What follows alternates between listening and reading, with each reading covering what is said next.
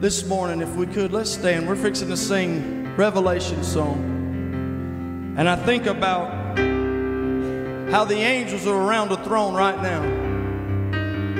And they're saying, holy, holy, holy, holy is He. So this morning, if we could, let's sing this song.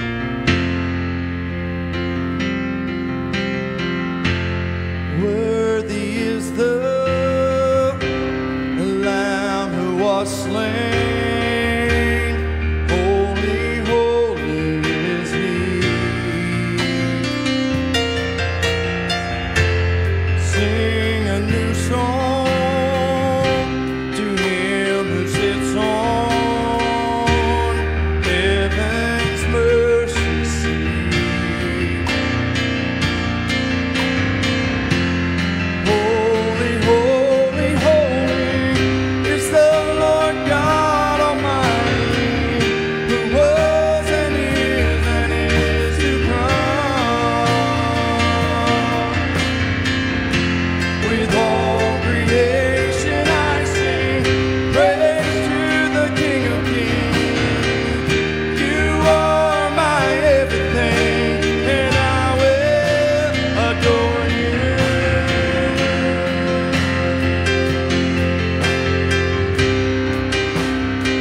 I will adore You.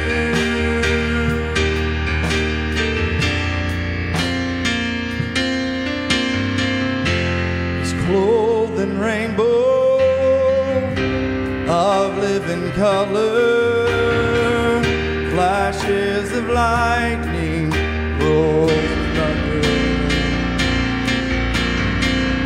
Blessing and honor, strength and glory and power be to You, the only wise King. Yeah. Holy, holy, holy is the Lord God Almighty, who was and is to come. With all creation I sing praise to the King of Kings. You are my everything, and I will adore You.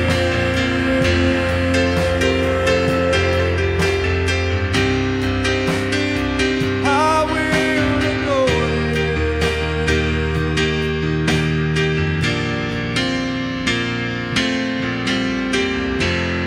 Filled with wonder, awestruck wonder at the mention of Your name.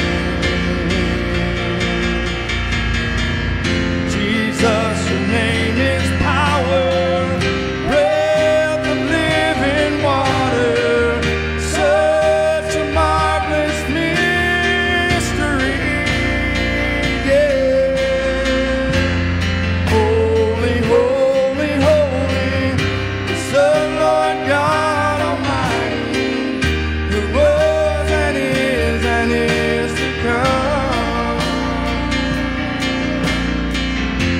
With all creation I sing praise to the King of Kings. You are my everything, and I will adore You. Holy, holy, holy is the Lord God Almighty, who was and is to come. With all creation I sing praise to the King of Kings. You are my everything, and I will adore You. One last time. Holy, holy, holy is the Lord God Almighty, who was and is to come. With all creation I sing praise to the King of Kings.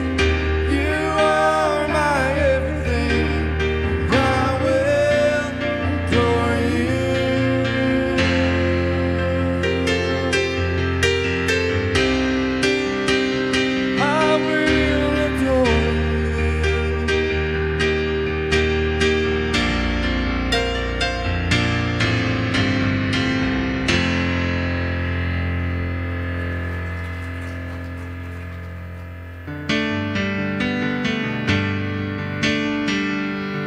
Welcome, Holy Spirit.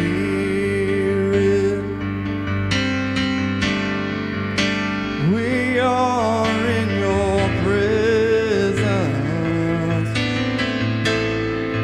Come fill us with your power. Live inside of me. You're the living water that never drying fountain, comforter and counselor. Take complete control. Welcome, Holy Spirit.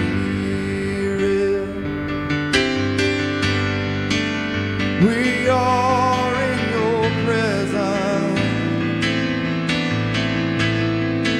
Come fill us with your power.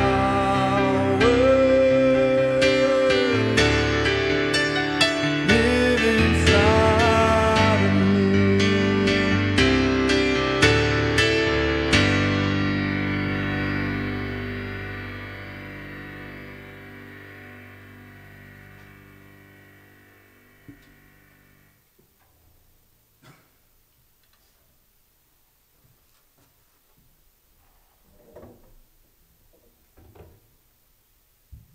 It's good to be here, amen?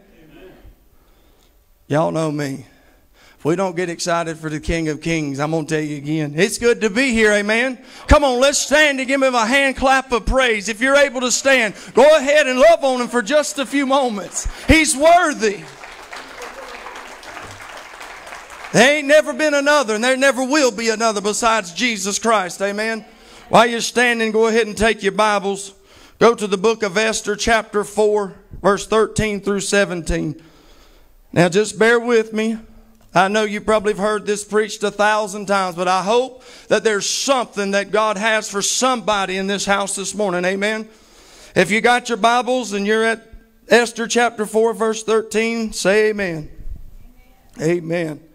Then Mordecai commanded to answer Esther, think not with thyself that thou shalt escape into the king's house more than all the Jews. For if thou altogether holdest thy peace at this time, then shall there enlargement and deliverance arise to the Jews from another place. But thou and thy father's house shall be destroyed, and who knoweth whether thou art come to the kingdom for such a time as this? Then Esther bade them to return to Mordecai this answer. Go gather all the Jews that are present in Shushan, and fast for me. Neither eat nor drink 3 days, night nor day. I also and my maidens will fast likewise. And so I will go unto the king, which is not according to the law. And if I perish, I perish. So Mordecai went his way and did according to all that Esther had commanded them.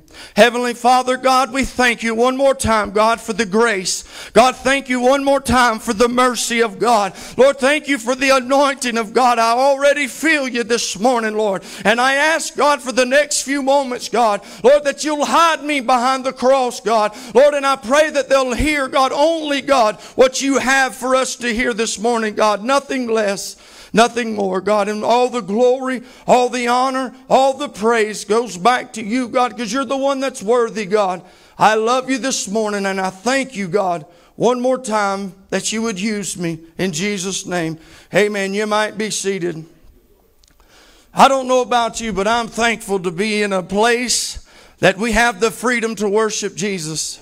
I'm thankful that I'm not in fear this morning, worried about somebody coming through the back door saying, you know what, you can't preach that. You can't say this. You can't act like this. You can't get excited about this. I'm so glad I don't have to go underground this morning to have some kind of gathering with my brothers and my sisters of like precious faith. But we can come this morning. The heat's on. It's been on. I can feel it already up here. But we can come into this house this morning with brothers and sisters of like precious faith and hear what God has for us freely. Amen.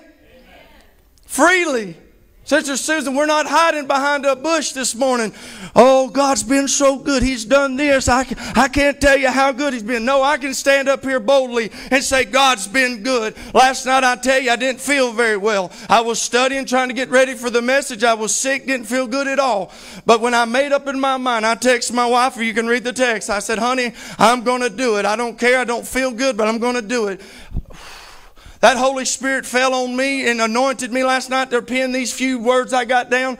And I can tell you, as I was praying and as I was writing and hearing and studying, that sickness just come off of me. And you can ask my wife. I told her after I got done, I said, I feel like a different man. Amen. So I come to talk to us this morning just for a little while. For such a time as this. For such a time as this. If there's ever been a time, if there's ever been a time for the church of the living God to stand and to be bold before the world and say, you know what, I'm not going to bow to you, devil. You're not going to take this. You're not going to take that. If there's ever been a time, today is today. For such a time as this. I think about that question. Mordecai said, who knoweth whether thou art to come to the kingdom for such a time as this? What an honor to be asked that. That God would look down and say, Billy, I've called you for this purpose, for this time. There's so many billions of people on this planet. He could have called anybody, but He called me, and I'm so thankful for it this morning that I'm able to bring the gospel to you this morning. Excuse me. I really hope that we'll believe that we will hear what I believe God has for us this morning. Like I said, I know it's been preached on 1,000 times, but if you'll bear with me, I believe there's something. If there's ever been a time, church, it's now. We have to stand. Who's standing in for the lost today? Are you praying every day for the lost? Whether it's your family or not. Now, one thing that really gets me, I remember when ISIS was a big deal. We heard it all over the news. And I would say, you know, they deserve what they get. The Lord checked my spirit and said, I died for that ISIS too. I died for that drunk. I died for that murderer. I died for this and I died for them. Just because you're a Christian and living right don't mean I died just for you, honey. I died for everybody. And so my prayer life has changed. I don't just pray for me and my four and no more. I'm praying for the ISIS to be saved. I'm praying that our president will get his head on straight and say, Jesus, I can't do it without you. Amen. Where are we? You see, Haman hated Mordecai and all the Jews, and he had made a plan to kill them all. But this is the one thing that I love about God. There's many things, but this is one thing in particular. It doesn't matter what the devil tries to bring to you, evil-wise. It doesn't matter. God can turn around and make it good. Amen. Has the devil ever tried to bring something in your life that was evil, but God said, hold on, honey, that might look rough right now, but give me just a moment. Let me work on it just a moment, and I'll turn it and I'll make it good. I'll make it wonderful for you. Romans chapter 8, verse 28. And we know that all things work together for the good of them that love God, to them that are called according to His purpose. Now listen, that doesn't mean it's a bed of roses. How many of you ladies have ever baked a cake? How many of you men have ever attempted to bake a cake? Amen. The egg by itself, the egg yolk ain't good. Eating sugar by itself, to most people, is not good. But if you'll take all the ingredients of that cake, you know what I'm talking about. You put it in that bowl and you begin to mix it, begin to blend it together. It may not look as good as it should. Now, I'm thinking of a red velvet cake. I love red velvet cake. You put that thing in that oven, and just a little while, that thing comes out. It's still hot. It's still moist. Put that white icing all over that thing. Woo! You open it up, you cut you a slice, and you put it in your mouth. 2 hours ago, it didn't look good. It didn't taste good, but now it tastes good. And I believe that's how that scripture is what that means. All things work together for the good of them that love the Lord, that are called according to His purpose. Honey, this morning you may be going through something that you don't feel comfortable with. It may look nasty. It may stink. It may not taste good. But if you'll hold on just a little while, and just a little while, you're going to come out of that red velvet. Amen. Amen. Amen. I know there's some of you this morning, whether you're saved or not, the devil's tormented your mind. He's told you 1,000 lies. You're nothing. You're a nobody. Nobody cares if you go to church. Nobody's going to miss you. It doesn't matter. Just don't go. Just stay out. But listen to me. If you're a child of God, you were called for this time. And if you're not saved, God's calling you this morning for such a time as this. God didn't just birth you and I to sit idly by and to watch everybody else do what God called you to do. You may say, well, I'm nobody. I can't do anything. You're right, we can't. But with the blood of Jesus on our life, we can. We can do all things through Christ that strengthens us. Amen? God's called you for this time, for this purpose, for this day. He has a work for you. He has something that He wants you to do, and only you can do it. But you have to allow God to work it in your life. And just because it gets hard, just because you may slip, you may stumble, you may fall, it's all right. Get back up more times than the devil knocks you down, and you'll make it. Stop listening to him.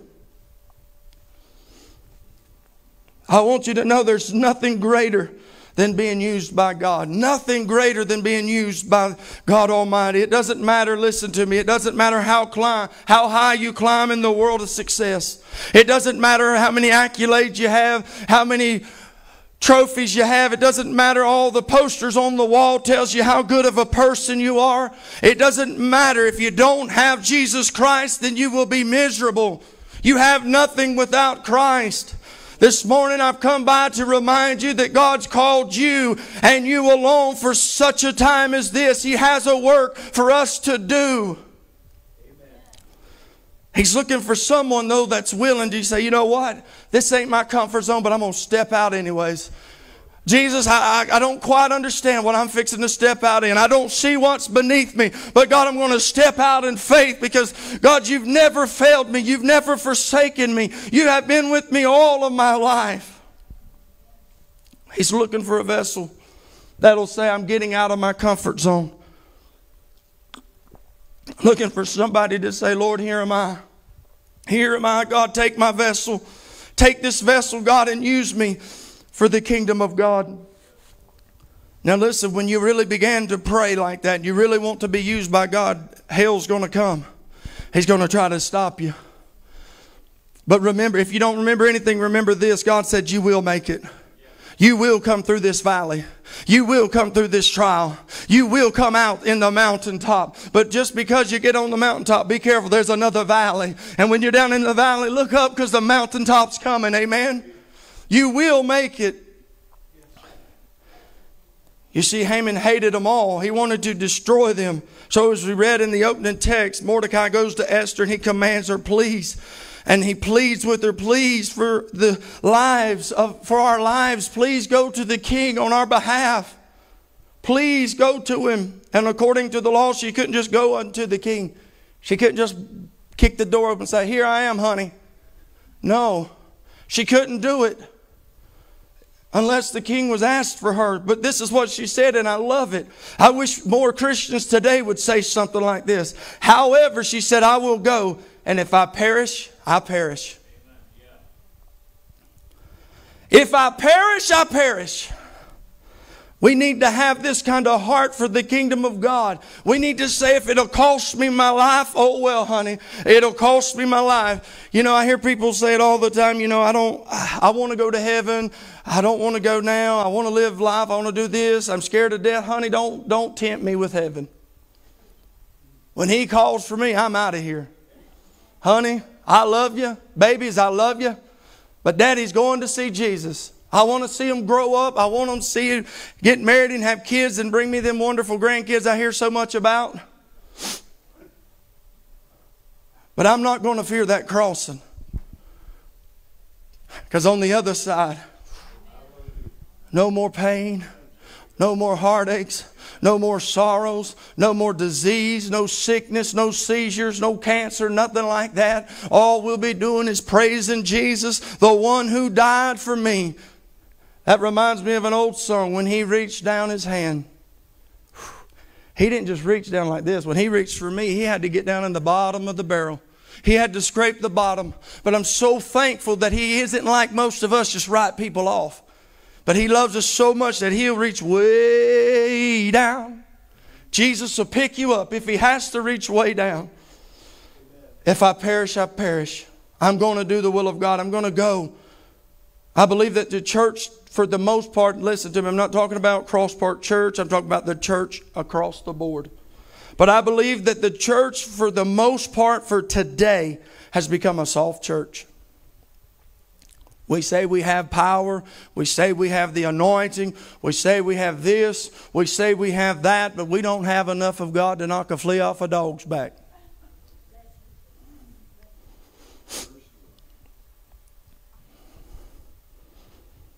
Such as I have, give I to thee. I don't have money. I ain't got no money.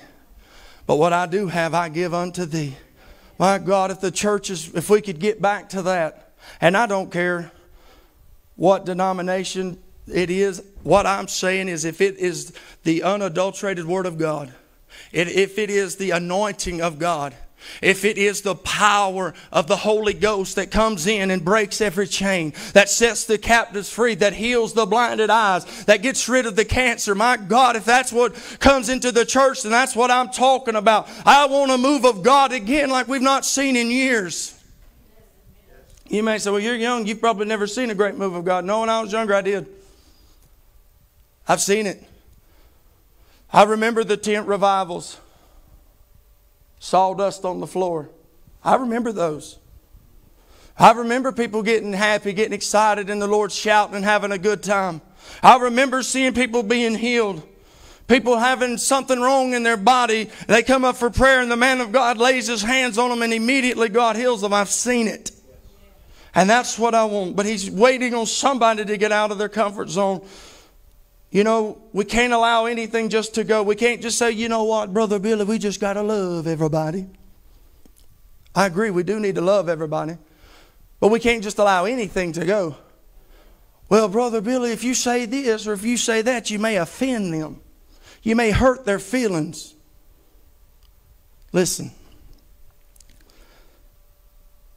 We have to have the heart of God for people. We have to love people. But listen to me. Jesus is a man's man. Amen? Do you believe it? He's a man's man. I don't believe He walked around all scared. Sister Susan. Now, the other day, you were being a little critical. You're being a little too hard. You can't act. No. Jesus walked into the church. Listen to me. This is where it gets good. He walks into the church and He flips the tables over. Matthew 21:12-13, and Jesus went into the temple of God and cast out all of them that sold and bought in the temple, overthrew the tables of the money changers and the seats of them that sold the dove, and said unto them, it is written, my house shall be called a house of prayer, but you have made it a den of thieves. Listen to me. He flipped the tables over because they took the house of God and they began to rob people, began to rob God, and they done things that they shouldn't. And Jesus said, no, you're going to get that out of my house because my house will be called a house of prayer. Jesus run them out. He didn't say, oh, y'all got to leave. No, He flipped the tables and run them out. The rich young ruler, Matthew 19, Jesus said unto him, if thou wilt be perfect, go and sell all that thou hast, and give to the poor, and thou shalt have treasure in heaven, and come follow me. But the young man heard the saying, and he went away sorrowful, for he had great possession. You see, the young man, he had so many possessions, but he walked away sorrowful. Now, the Bible I read doesn't ever say he come back and say, okay, here, I'll sell it all. The Bible that I read doesn't say Jesus run him down and said, hold up, I'm sorry, I was too hard. I made it too easy. I didn't make it easy enough for you. I hurt your feelings. Please don't leave the church. I'll take it back. You don't have to do this. You don't have to. I'll even put a little sugar on it for you. No, Jesus said, sell all that you have and come follow me. You'll have a treasure in heaven. And the last I read, that young man walked away sorrowfully. You see, Jesus Christ gave everything for you and I. It's the least we can do for Him. Now, I'm not that preacher's telling you sell everything. I'm not telling you to do that. But what I'm saying, if He asks you to do anything, you need to do it. It doesn't matter what it is. We should be able to do whatever He asks of us. The problem was the young man wasn't willing to put Christ before and above all his possessions. We must be willing to give up anything that Christ asks of us. Our commitment to Him can be nothing less. Amen?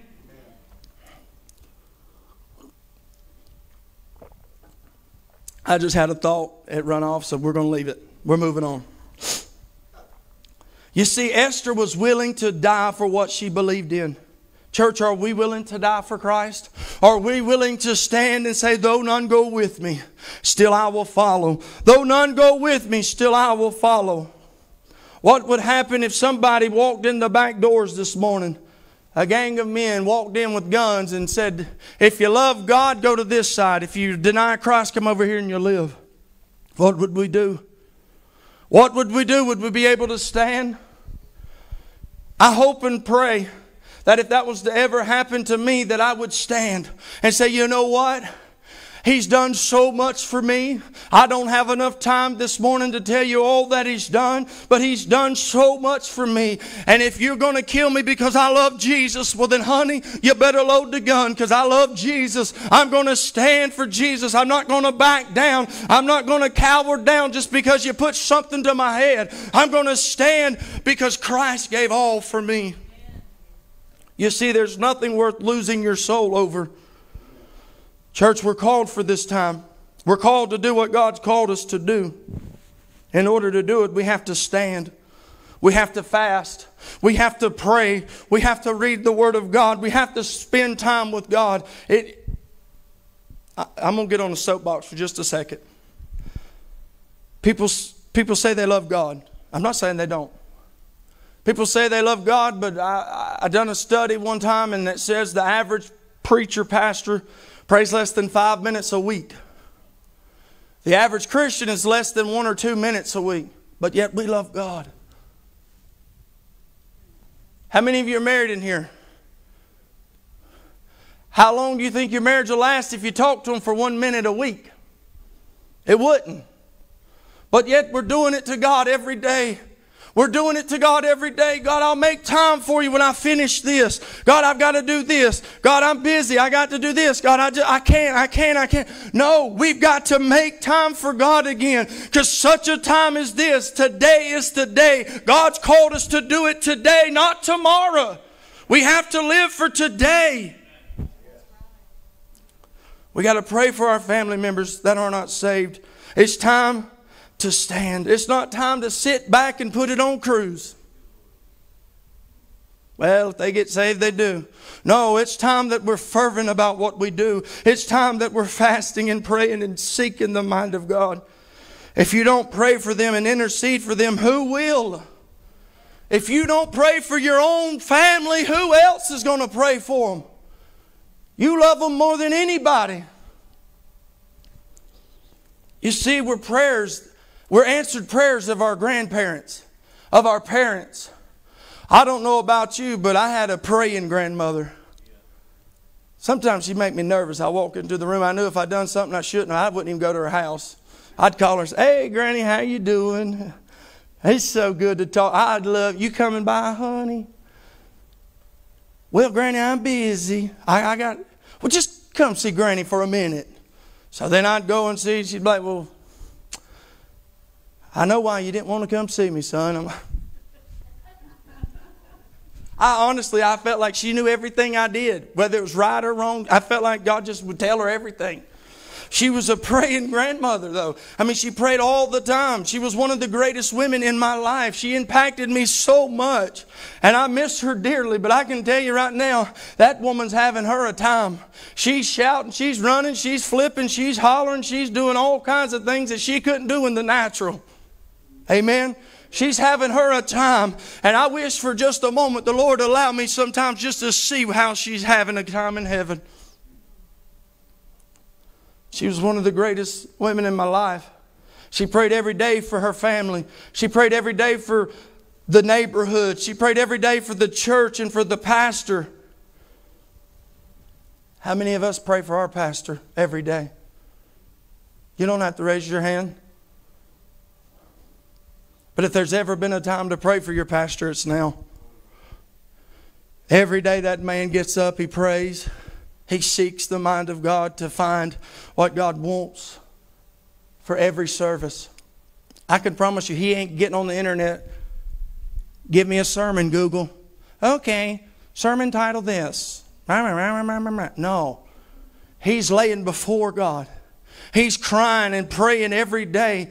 And I promise you, the attack of the enemy on our pastor is greater than it's ever been. It's greater on any man or woman of God that is proclaiming the true gospel of Christ, that's preaching the cross. I'm telling you that the heat's been turned up on a man or a woman of God that really loves God. Pray for your pastor. If you run out of things to pray for, I mean, you can pray for him for hours. I mean, he needs it. The pastor needs it. You see, I want my kids and my grandkids to remember me. Say, my dad was a praying man. My grandfather was a praying man. He pushed for the kingdom of God more than anything. And you can ask my kids this. I love them. They play sports. I love sports. But I always make it a point. To my kids, I'll tell them, if you score 30 points or if you score 2 points, Daddy's proud of you. I love you. If you ever make it to the big leagues or if you don't, Daddy loves you anyways. And I tell them, I would rather you serve God. I would rather you serve God and not have a pot to pee in than to be a multi-millionaire playing football or playing volleyball, whatever it is. I said, I would rather you love God more than anything in this world. I want you to serve God no matter what. Whenever they score a goal, whenever they make a touchdown, whatever it is, I get happy. I get excited. I'm loud. In case you didn't know, I have a big mouth. I'm loud. I get excited. But whenever they're out there and they score, I scream, I'm happy, but I'm never as happy as I am when I see them playing an instrument for the kingdom of God, or when I see them at the altars at prayer meeting, or when they pick up their Bible and they begin to read and come and ask Dad questions. Dad, what does this mean? Dad, what does this mean? I can promise you I'd rather hear them ask me that than to see them make a multi-million-dollar contract for the Miami Dolphins. I'm their biggest fan, but God's even greater. Whenever they pick their Bibles and they read about the goodness of God, it melts my heart to see them doing things for the kingdom of God. I don't know if any of you remember, but the first time Zach ever sat on the drums, he was playing. I told Wendy afterwards, I said, I had to kind of repent. I said, my chest kind of started sticking out. That's my baby. That's my boy. And I remember just... And now he's to the point, I say, son, you playing drums? Yes, sir, Daddy. And he'll even come up to me, Dad, can I play the drums this morning? It's just, it does my heart so good to see my kids wanting to do the things of God. And not just my kids, but any kids that love God, that want to do it for the kingdom of God. I love it. But it's time, church, we stand in the gap for them. The young people are facing things that we didn't have to face at their age, or maybe not on the level that they're facing them. How many of you ever had a teacher or a student tell the principal they need to put a litter box in the bathroom because they're a gerbil now or something like that? Right here over in Rogersville. They identify as an animal. Walk around, got a leash on, a collar on their neck and a leash. The things that they see, the things that they hear, and people say, well, that's just normal. No, honey, it ain't normal. That ain't normal. That is not of God. If God wanted you to be an animal, He'd have created you to be a dog or something. But He didn't, because He loves you. He wants you to be His son or to be His daughter. You say, well, I don't have any kids. That's not true. Your spiritual fathers and mothers and grandparents to younger people. One person that's so dear to my heart is Sister Janet. She's a spiritual mother to me. I love to see her heart for the kingdom of God. It don't matter. Anything she's asked to do, she'll do it. If she can't, she'll try her best to do it. And it's people like that. People like Sister Susan. People like Sister Brenda. People like our pastor and his wife. They just love God. Want to do what God wants them to do. You are a spiritual father. You are a spiritual mother to people. Satan is trying to destroy the church every day. Who will be the one that will stand for such a time as this? John chapter 10, verse 10 and 11. The thief cometh not but to steal, to kill, to destroy. I come that thou might have life, and they might have it more abundantly. I am the good shepherd. The good shepherd giveth his life for his sheep. I'm so glad that Jesus is here for you and I every day. It doesn't matter the time of day or the time of night. It doesn't matter. He's always there. I want to talk real quickly about Shammah. 2 Samuel chapter 23, verse 11 and 12. And after him was Shammah the son of Agee the Harite, and the Philistines were gathered together in a troop. And there was a piece of ground full of lentils, and the people fled from the Philistines. Get to verse 12. But he stood in the midst of the ground and defended it and slew the Philistines. And the Lord wrought a great victory.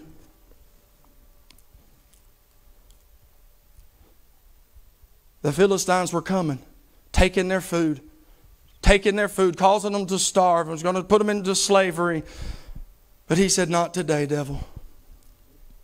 And I believe this is where the church needs to be. Not today, devil. You're not getting my pea patch. Devil, you're a liar. Devil, you are a liar. The enemy came and he saw all of this and he's seen different things. He came for two reasons. To inflict casualty and to destroy the crops. You see, the devil doesn't care that we're having church this morning. He don't care if you come to church. He don't mind us singing. He don't mind us preaching. He don't mind us doing anything we do unless we decide that we're going to really serve God.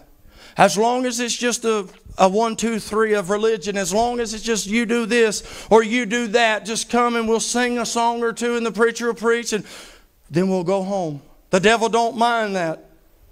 But the devil will attack us whenever we decide to be serious about serving God. Trouble will come. The devil will attack us when we pray in fervent spirit. He will attack us when we reach out and begin to witness for the glory of God. He will attack us whenever we start to praise the name of God in this place. He will attack us whenever we decide, I'm not satisfied to be where I'm at today. I don't want to look like that. I don't want to act like that. I don't want to be what I am, but I want to get closer to God. And he will attack us whenever we get to that point. Whenever we decide we're going to take a stand for God. Look out, because trouble's on the way. But as long as we do nothing, we're no threat to the devil. But let just a few people get in the house of God and allow them to get excited about Jesus. You better look out, because the enemy's coming, honey. He's going to try to take your pea patch. But it's time for the men. It's time for the women of God to stand up and say, it doesn't matter if I'm by myself. It doesn't matter what the world thinks. It doesn't matter what you think. As long as I stand, as long as I do what God's called me to do, devil, you're not getting my pea patch. Devil, this church belongs to God. We are God's people and you can't have it. Devil, you better move on out. By the grace of God, you're not destroying my pea patch.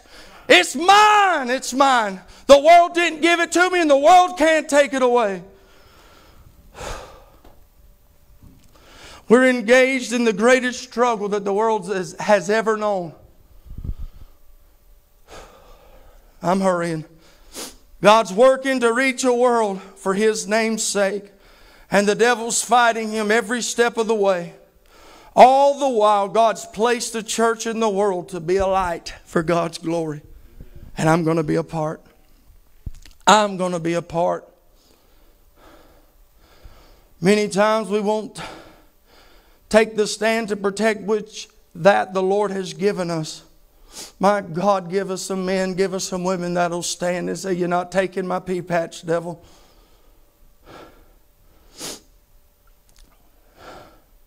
You see, it wasn't just a time of great conflict, but there was great courage. The Bible told us that he stood. He resolved in his heart that I'm going to fight. He said, I'm going to fight even if it costs me my life. Because you see, there's things that's worth fighting for. Amen? So it is in the church. We can't just stand back and watch the church go the way of the world. I've said it 1,000 times. When the church looks more like the world than the world looks like the world, we're in bad shape. We're in a bad place. We can't just allow the church to go the way of the world. We can't just run away and hide while the enemy tramples everything we love under his feet. We can't run, we can't hide, because for such a time as this, God has called us to stand.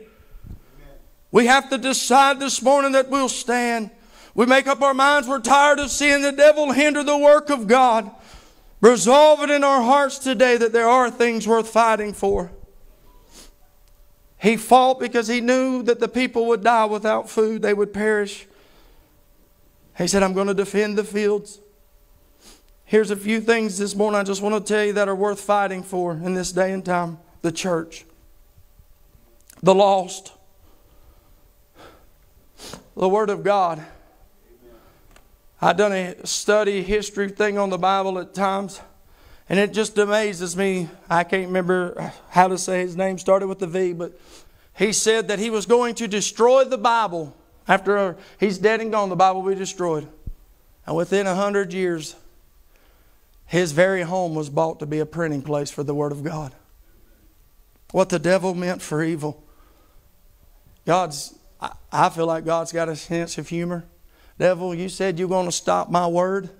Matter of fact, I'm going to take that trash, that garbage, that hellhole that was living here. I'm going to take that and remove it. And I'm going to put a printing press right there where hell once stood. A pastor back home, Pastor Schutz, told me, or told the church, he said, God said you'll have this land where the church is now.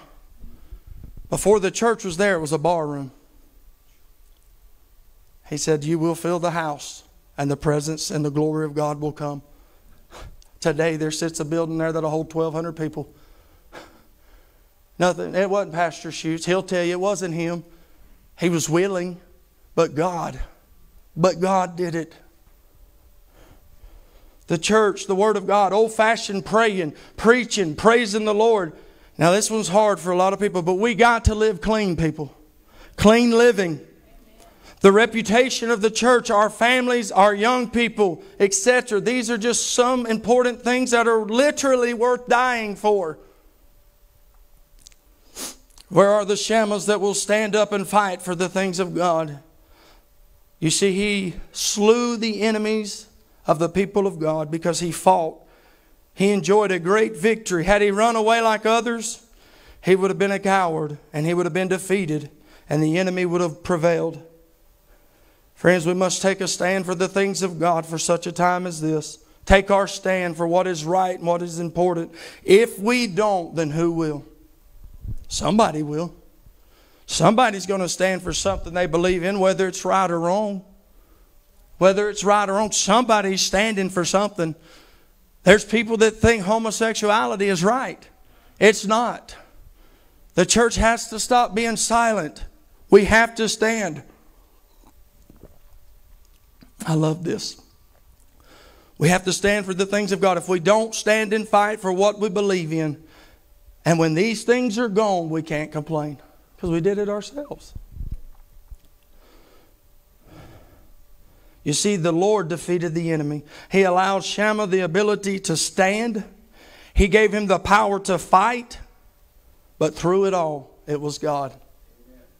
Because one man was willing to stand, the fields were protected, and the people were saved from starvation. Church, I'm closing. Where are we?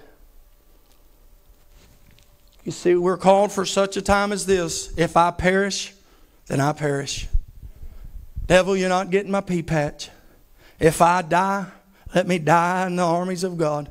Let me die on the battlefield fighting for the kingdom of God. Devil, you're not having what God gave me. I'm not allowing you to take what God has given me. You see, there's so many others that are in the Bible, but we just don't have time. to talk about the goodness of God and all the different avenues and all the different passages of Scripture where they stood for such a time as this. For such a time as this. If you would, let's stand and let's bow our heads.